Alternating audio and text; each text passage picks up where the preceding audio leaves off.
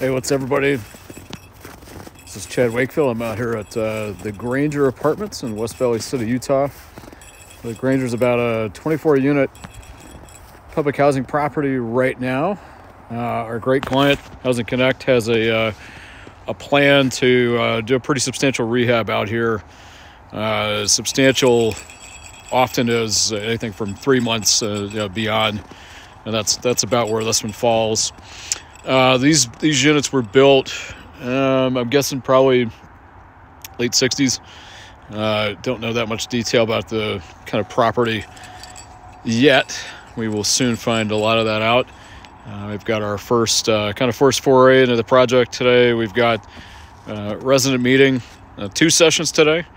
Hopefully we'll catch the majority of the folks. If not, we've got plenty of time for that. They've got a pretty lengthy Section 18 disposition process that they're going to go through here.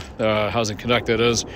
And we'll support along through that with the relocation plan, some noticing. We'll use this meeting as a good starting point to get questions down that we can turn to some FAQs, develop a good information program, good outreach program, and then ultimately a successful move program for these residents.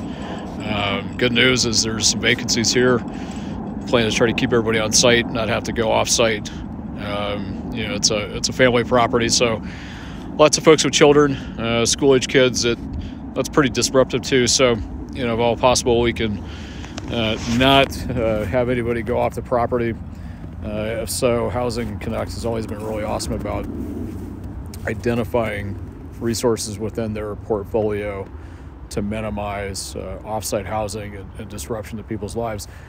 So getting underway, I mean, we're who knows, a year, possibly a little bit more from completion of this. So this is like an infant in our sort of type of project timeline standards. Very exciting. Love to be involved on the front end of these and advise, kind of craft the program and help make things go well. Take care of folks. Make sure the outcomes are great. Thanks for tuning in. We'll update you more as this thing unfolds.